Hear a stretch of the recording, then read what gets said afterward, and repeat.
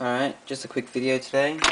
Here is the final version of the DriveKey Modchip. They've improved a couple of features in the month that it was delayed. So installation is still as easy as it was before. You just plug it in like this. There's a tiny little dip switch over here where you push things back and forth depending on the region of your Wii.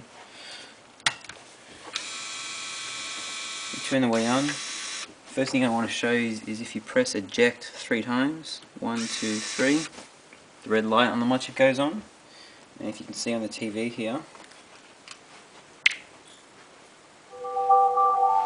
magically there's a GameCube ISO inside. If I can just... That's not it.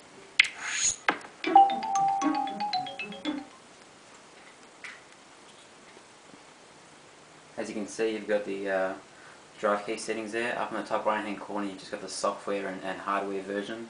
The software version is upgradable via DVD. The hardware version is upgradable via a separate programmer. You can turn the DriveKey completely off. You can set region override on or off. It defaults to on. Update blocker, so out of the box it'll block updates from other regions. The really cool feature is the Wii disc autoboot, which you could do before previously manually, but if I tap the reset button to go down, I can set autoboot to on. I'm not sure why you'd ever want to change that last setting there. So now I just go to save settings. It says please reboot your Wii. So I'm just going to turn the power off, on. Just going to grab a backup here.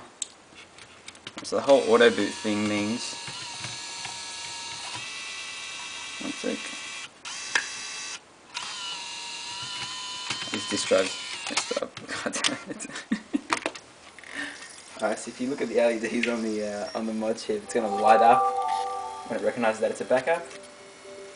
And if you jump back on the screen, you don't even have to go into the disk channel, it just goes straight into the game without you doing anything, which is going to save you a long time, stop you from...